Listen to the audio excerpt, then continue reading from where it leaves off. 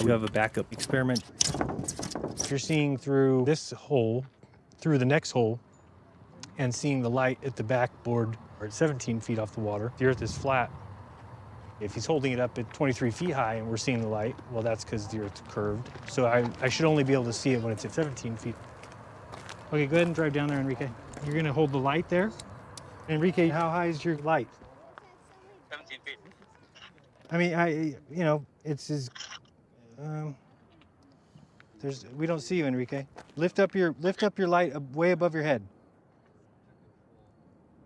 Interesting. Interesting there.